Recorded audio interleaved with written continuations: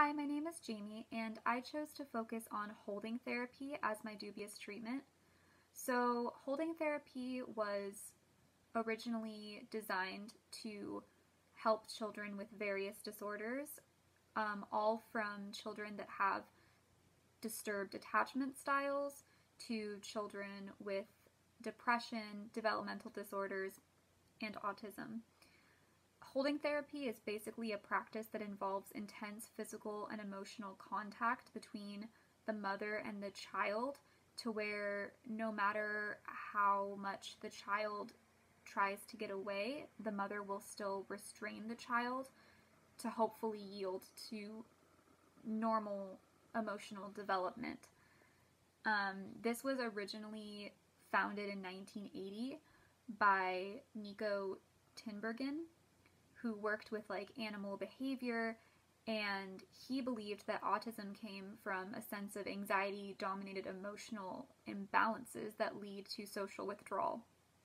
So he came up with this tactic, and then it was later popularized by a child psychiatrist named Dr. Martha Welch, who came up with this book called Holding Time. So Holding Time was her book that basically popularized this idea, and it became known in the UK and the US, and it was said to be a very controversial book, and there have been no real claims that can back this therapy.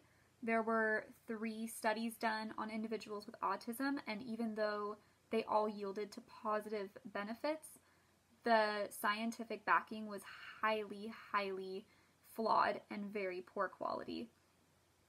There were even 2 deaths reported from this type of intervention back in 2002 in the US, and on almost every website I found, there was a huge section on risks and safety and hazards, because it is basically coercing a child to have close contact with someone, and that could be very disturbing for children who really reject that kind of sensory, emotional contact.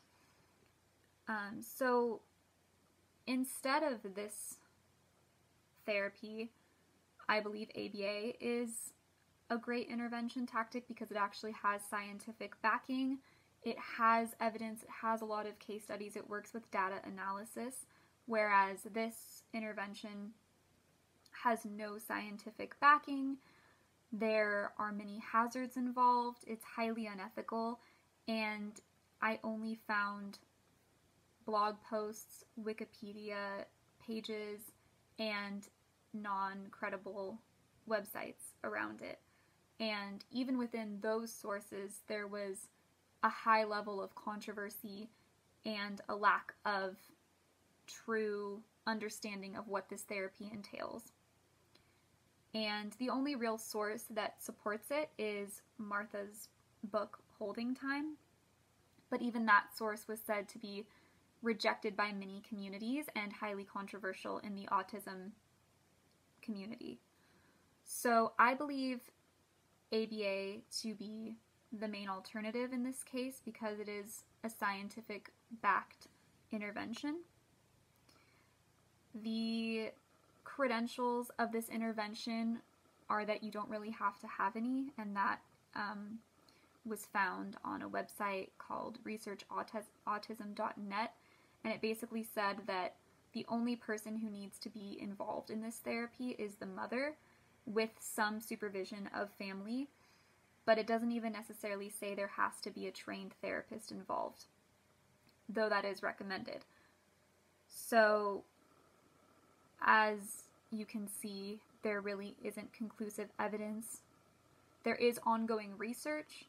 They're unable to identify any studies where this is currently underway, but I think it is still being looked into in the autism community, although it is seemingly highly rejected.